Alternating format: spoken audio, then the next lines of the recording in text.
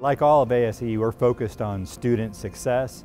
Our particular group is military and veteran students who are non-traditional students at almost every university and every classroom. So we're trying to provide support to faculty and staff and those student veterans. We look for veterans who are faculty members, who are staff members at universities, and specifically student veterans is our primary goal, is assisting universities, faculty and staff with student veterans in their classrooms and on their campuses. Veterans have a natural transition into engineering career based on our technical work while we're in the military.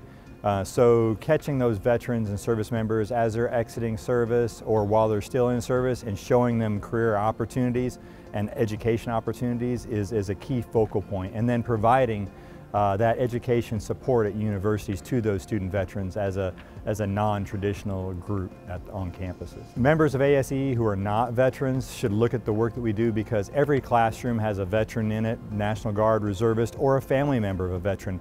And the work that we do helps all those veterans to provide that education, which is a pivotal focal point of what ASEE does for all students. We have 2 technical sessions of the conference, one Monday and one Tuesday, as well as a business meeting Tuesday afternoon and a social Tuesday night, and the mixer Sunday afternoon is a great opportunity. We are looking for members who are veterans, who are not veterans, who are faculty or staff who support student veterans. Everybody's welcome.